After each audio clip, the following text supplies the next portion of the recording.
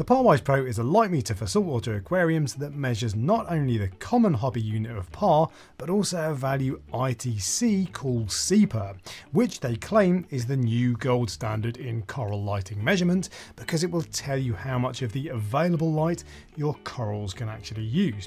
So in this video, I'll tell you if the PARwise Pro genuinely is a game changer that could move the hobby along. First up though, there is of course the usual disclosure. ITC sent me the PARwise Pro for free, and I get to keep it after I made the review. No money changed hands, ITC don't get any input into this video, nor do they get to see it before you do, and I am of course free to say whatever I want about it, both good and bad. Alright, with all that being said, let's get stuck in. I'll tell you more about this measurement cPUR later, but I'll first tell you what it's actually like to use. And there are some good things as well as a few not so good things. Unlike its predecessor from many years ago, the Reef, the PARwise Pro can plug straight into your mobile phone. It only works with Android, not iPhone or iPad, but I am told that it will work with a Mac or a MacBook, as well as a PC, laptop, or even an Amazon Kindle Fire if you want something a bit cheaper. But annoyingly, it comes with a standard USB-A connector and a USB-C adapter to connect it to your phone. And the bundled USB-C adapter is a little bit cheap feeling, so I bought some nicer quality Ugreen adapters from Amazon instead, and I have to say it's a little bit clunky having to put an adapter on it to use it with your phone, so it's a shame it doesn't come with a USB-C plug as standard. And the cable is also too long. It's 8 feet, which is too long for ideal phone use and too short for ideal laptop or PC use. And if I designed it, I think I would have gone with a cable 4 feet long. Now once it's connected, there's no app, and instead it uses a web app that you can access via the QR code on the box, or you can just save the link to your browser bookmarks.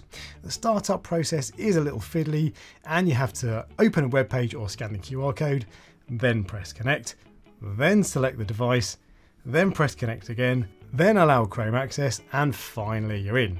Now that is a lot of clicks just to get started, but to be fair, when you've done it a couple of times, it's actually really quick, and your phone screen will stay on while the PARwise is connected, so you don't have to worry about it going into screensaver mode if you don't touch the screen for a few minutes. Once you've connected it then, the interface looks nice, but I'm not really a massive fan of the layout.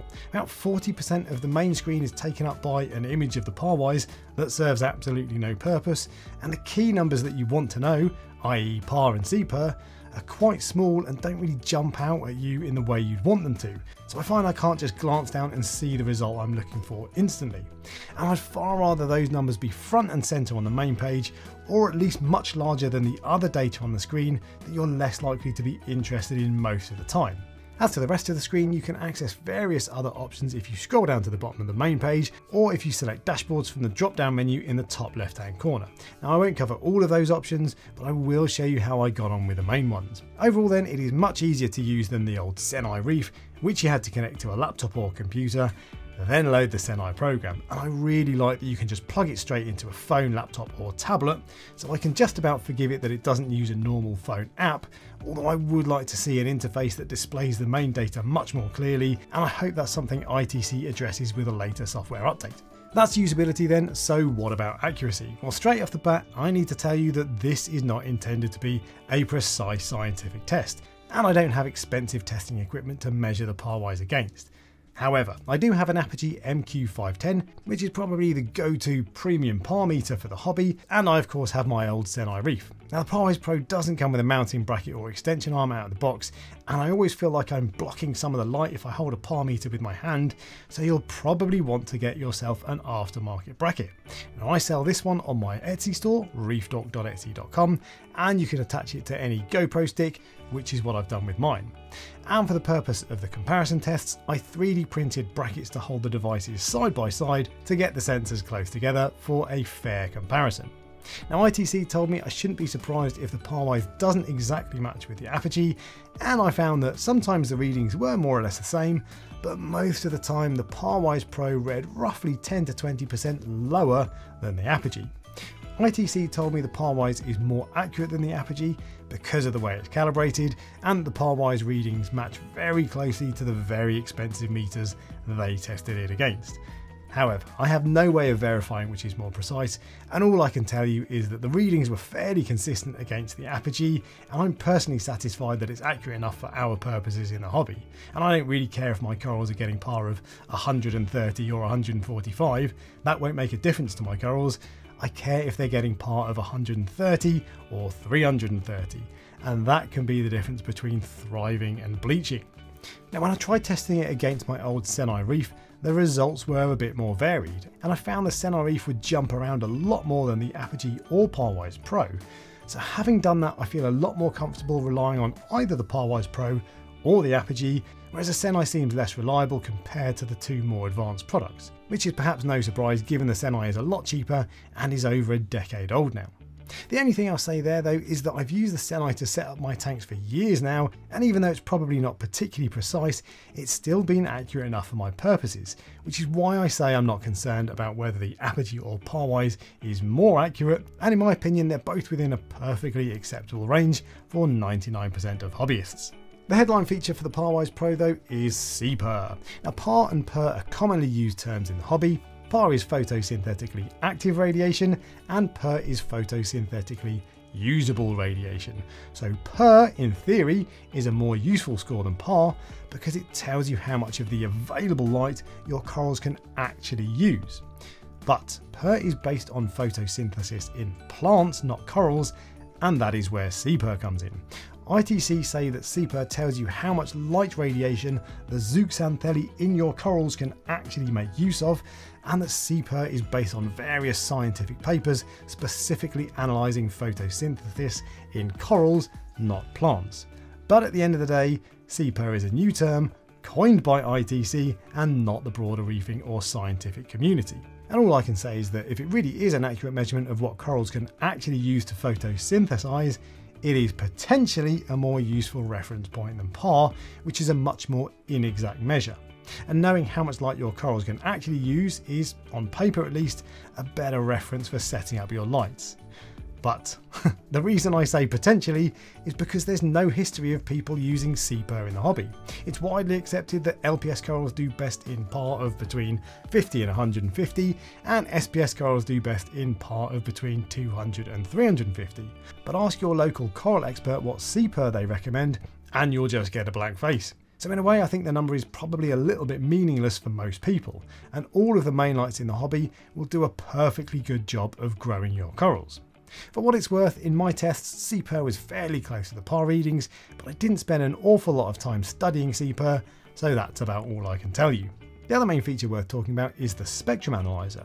Now, I've never been able to measure spectrum on my tanks, so I found this feature actually quite interesting, and it gives you the data to see what spectrum your lights are generating, which you could use to tune your lights to the most suitable spectrum for your corals. And while I think cPUR will generate a bit of a mixed reaction, I can see the spectrum analyzer being more appealing to a wider audience. That's not really my bag though, and I prefer to set lights the way I think looks best, with whites during the day and blues in the morning and evening. But it is a cool feature in a relatively affordable light meter, and it's one that I will probably use from time to time, even if that's only when I'm reviewing aquarium LEDs. Again, I can't tell you how accurately it reads spectrum because I don't have a reference device to measure it against, but it read 450 nanometers when I set my AI blades to 450 nanometer royal blue, and I suspect it's probably accurate enough for our purposes in the hobby. So what are my overall thoughts then, and would I buy one with my own money? Well, it does have some features that I really like. Despite a few niggles, it's much more modern feeling and user friendly than my old Senai Reef, and having compared the two side by side, I now feel more confident in the readings the PARwise Pro gives than I do the Senai. And I even prefer it to the Apogee because the Apogee screen has no backlight, which makes it difficult to read, and the screen times out and turns off after a few minutes, which I find really annoying. I also like having the ability to measure lighting spectrum, and I'm personally happy that the PARwise Pro's PAR readings are accurate enough to use as a simple PAR meter.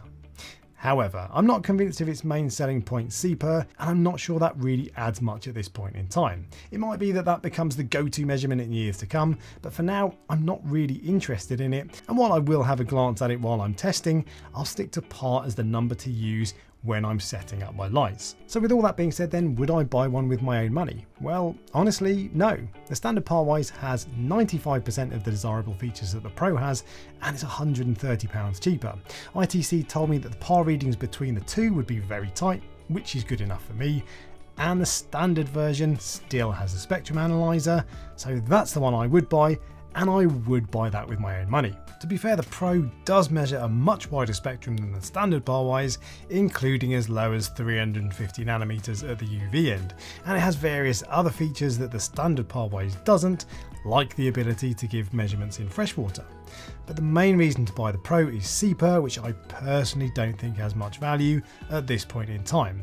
Although I would say that I appreciate ITC for trying to push the envelope and help people create better conditions for coral health and growth.